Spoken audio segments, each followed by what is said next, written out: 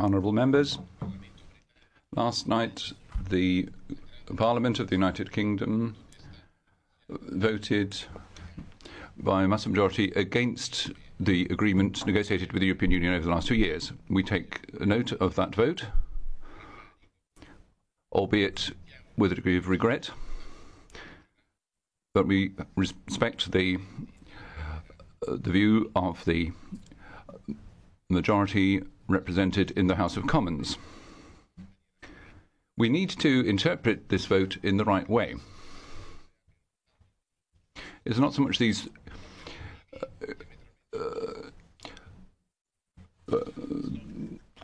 it's not that the forces who voted against were on the same wavelength. There were those who want close links with the European Union in the future, for example via a customs union. It's too early to analyse the consequences of the vote, but we're certainly not looking at the no-deal scenario. There was no majority in Westminster for that idea either.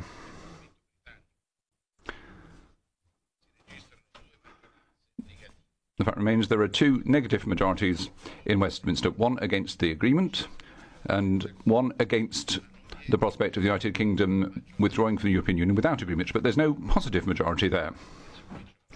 We therefore trust that a start can be made to work which will ensure that as fast as possible we can find a shared solution, and we look to discover how the British government intends to proceed. We have ambitions for our future relationship with the United Kingdom. Let us trust that the British government will also be ambitious and revisit the red lines it set. The European Parliament has full faith in our negotiator, Michel Barnier, who, in a moderate, intelligent and wise way, oversaw the negotiations with the United Kingdom.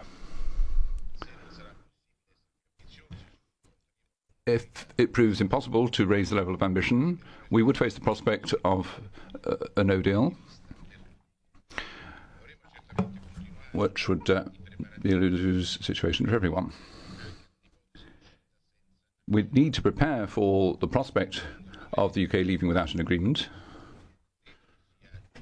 I think it's only right and proper, and this is the position of the European Parliament, to focus first of all on the citizens of the European Union living in the United Kingdom and British citizens living in the rest of Europe, because they are suffering from uncertainty and they would be the first victims of a disorderly withdrawal of the United Kingdom. We will continue closely to follow proposals on the Irish issue also. We must ensure that the border between Northern Ireland and the Republic of Ireland is a flexible one, while upholding the health of European farming and industry. We must, of course, in pursuit of this, retain the unity amongst the member states that we've managed to build up over the course of these long and difficult negotiations. That unity shows that at difficult times the European Union is really there and is in a position to adopt a cohesive political position.